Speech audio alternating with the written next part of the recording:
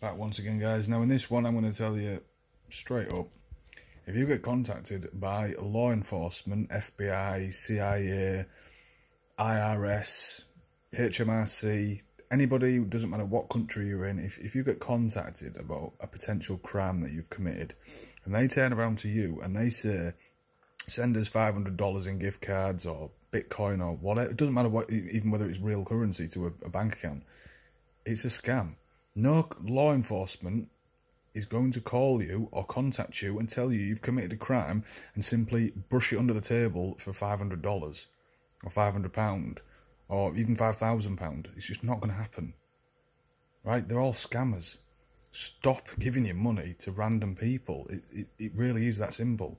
Law enforcement are not going to do that. It doesn't matter how many times you tell yourself it's real. It's not. Even if the number comes up as their number, the number's just spoofed. Google email address and phone number spoofing. Right? They can make it look like they're ringing from a legitimate place, and they're not. Guys, stop giving your money away. Right? No law enforcement operate like that. None.